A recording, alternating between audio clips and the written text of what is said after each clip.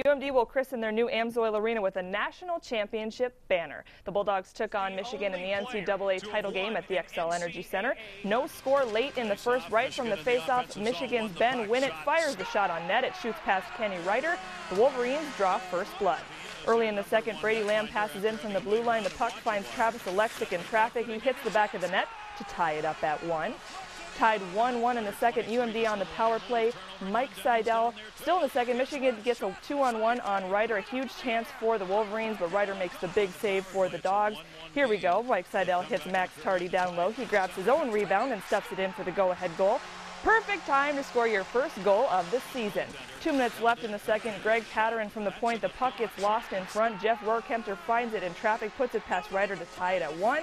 Tied at 2. Here's another look at that game-winning goal. Alexic's speed from behind is right on Kyle Schmidt's stick. The Hermantown native comes through to help the Dogs bring home their first national title in program history. An emotional Schmidt had this to say after the game.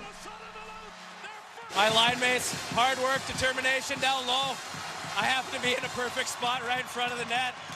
Luckily it went in.